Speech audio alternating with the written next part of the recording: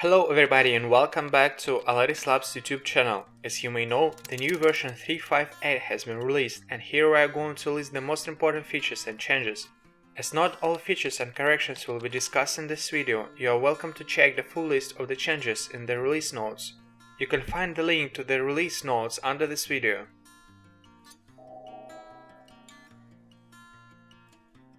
Like carriers, products can be marked with the checkbox is test starting from this version. Test products are highlighted in orange. Additionally, the checkbox considered as test carrier in carriers interface has been renamed to is test. Starting from this version, you can specify 3 currencies in the section Financial Model of the System Setting interface. If you fill the 3 fields, the system will add separate columns: margin, revenue, vendor cost, etc. for every added currency in the Analytics interface, as you can see on the screen. To hide the financial data in the webCenter for a specific user, the following permission can be used now. If you deactivate the mentioned role, the information regarding the balance, statistics of campaign costs, and average price per SMS will be hidden. In the Swap Deals interface, you can notice a new button, Clone, which can be used to clone the deal. By clicking on the button, you can specify a new manager. The start date can be also changed, but only to a later date. The end date can be set at your discretion, and is active checkbox can be used to activate the deal after cloning. If the checkbox is not set, the deal will be not active. We have added an opportunity to collect active calls from several switches. In the interface soft switch editor, you can notice the new checkbox used in active calls. By activating it, you need to specify the login, password, and table name. If access is granted from the switch side, the system will collect the calls and demonstrate them in the active calls interface. In the agreements interface, you can notice 2 new fields: in-out duration rounding function. These functions will be applied before the increments to influence the duration. For example, if the duration of the call is 159.7, it will be changed depending on the function, as it is now shown in the screen. Before this version, the archive with the prices was ignored by the import if the archive contained a subfolder. Now, if it contains several files in different folders, all files will still be imported. As you may know, in the SQL code, it is now possible to use tags to edit the text. For example, in the following column has the following value R, the text of the column will be highlighted in red, as you can see on the screen. In this version, we have added the new tag WR, which will activate the text wrapping where the line is too long. A new field vendor condition has been added for the routing rules of the type block. It contains only vendor metrics. If the condition for a specific vendor is true, such vendor will be rejected. In the previous versions, it was not possible to refresh statistics for closed deals. Now, even if a deal is closed, the stats will be updated using the option Refresh Statistics. If the cubes for this period are not present in the system, you will get the following notification, and the group will be marked with the following sign. The new parameter Inquiry Link Response Timeout seconds can be configured for vendor channels. It is a period for which the switch will wait for the vendor inquiry link response. If 2 our inquiry links were not answered by the vendor, the channel will be unbound. If the field is not configured and is set to 0, the system will check the internal configuration or take the default value, which is 30 seconds. You can create a template that can be downloaded and used by your clients to prepare a file with contacts before uploading it to the webCenter. Here we have added 2 new buttons by clicking on which you will get the mentioned template. To upload a template in the system, please contact our support team and specify the following code. 2 new fields, email address to CC rates updating and email address to BCC rates updating, have been added. You can use them to send a copy or hidden code to the specified addresses on every export. The logic of the voice rate export interface has been reworked. Now, if the export doesn't include any rates and the option Send via email is chosen, the email will not be sent and you will be able to see the following status: not sent, export is empty. You can notice a new option in the Invoice Delivery Option System Settings parameter. It combines the first and the second types. The invoice will be delivered as an attachment and the link will be also inserted. If your partner follows the link, the status of the invoice will be changed to delivered.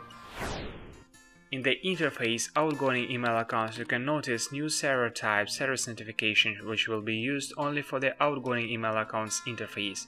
Additionally, in the mentioned interface, the field type is divided into two fields, mail list type and outgoing mail server. In the first field, you can specify which addresses from the agreements need to be taken, and in the second field, the required mail server. The parameter MCCs from the price list to be imported can now be found in the System Settings interface. If no MCCs are specified, the parameter will not be activated. Alternatively, you can prepare the list of MCCs which need to be imported. For example, if you will fill the parameter with a single MCC to 150, then all other MCCs will be ignored during import. The new ContractCompanyName marker can be used in the invoice, traffic details and red export templates. As you may guess, it will be replaced with the name of the contract company to which the carrier is assigned. If you need the system to return the field's technical details and translate the text by using the method SMS EDR, you can ask our team and provide them with the following code. The marker InvoiceRefNumber can now be used when generating invoices and traffic details. Previously, the InvoiceRefNumber could only be used in the file name after invoice recalculation. If you try to delete the POI that is assigned to the product employed in any routing rule, the system will return the following notification.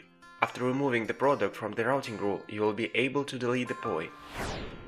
If you will open only the client side and the voice and SMS analytics interfaces as it is demonstrated on the screen, the system will export only the CDRs where its last field is equal to 1.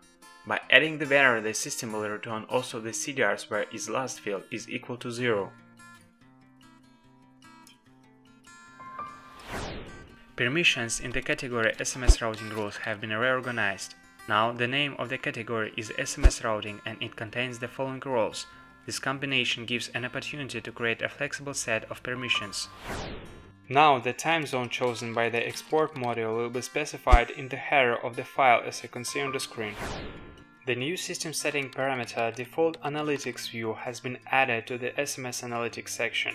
It allows specifying the default layer that will be opened first.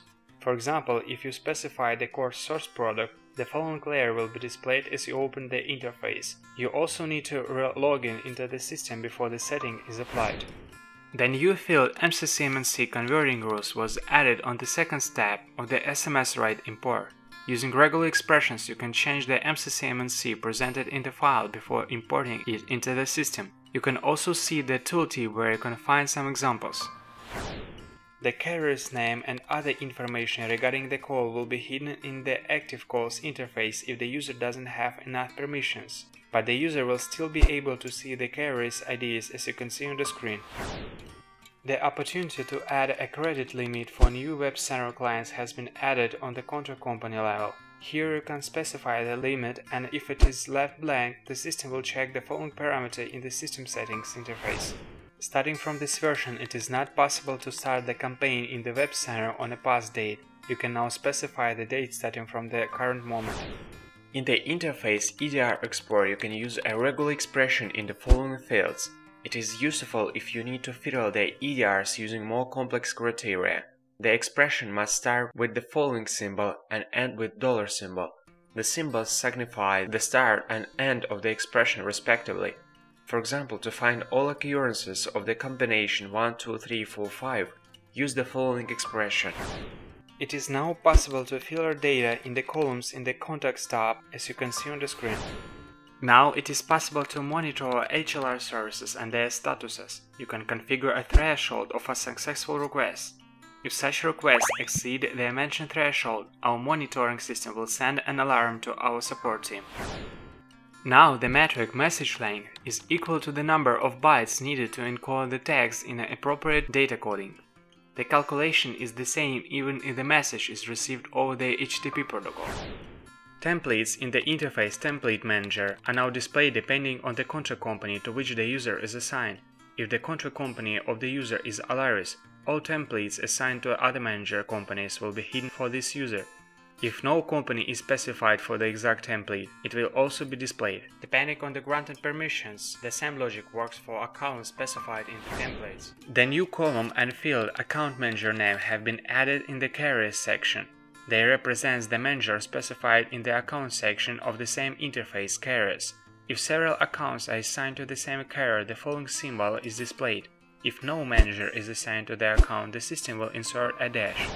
Starting from this version, the default SMS billing option will be set to bill by submitted when adding a new SMS product. The new product type, SMS pack, has been added. It is the product that was created after the pack in the webCenter was bought. The charge description differs from other charges and has specific columns names as you can see on the screen. The opportunity to sort templates has been added on the step 2 of the process of creating campaign as well as on the templates page. Here are the possible options. It helps you organize your templates and find the needed one. The new report NPS per vendor was added. It represents the average of the messages sent to the vendor per second for the specific period. Now, the filters for the vendor and country columns in the test system interface can be used separately from each other. In the previous versions, it was needed to specify a vendor before checking the available country. Now, the country can be used first, as you can see on the screen. As you may know, the interface rate compilation contains the option Calculate MCC rate as highest of its networks. The logic has been reworked and starting from this version will influence only vendor rates calculation. Suppose the vendor products contain the following codes, and we're trying to find the rate for MCC 250. The vendor rate will get the following price, as the system calculates the MCC rate as highest of its networks. The monitoring traffic will now be hidden from the SMS Analytics interface. Well, these are all technical details that we plan to describe in this video. Hopefully it was useful for you. In case you have any questions regarding the new version and the features that were not described here, you are welcome to contact our support team. If you have any suggestions regarding the channel development, we'll be happy to get them at the following email. See you in the next lesson, and thank you for watching.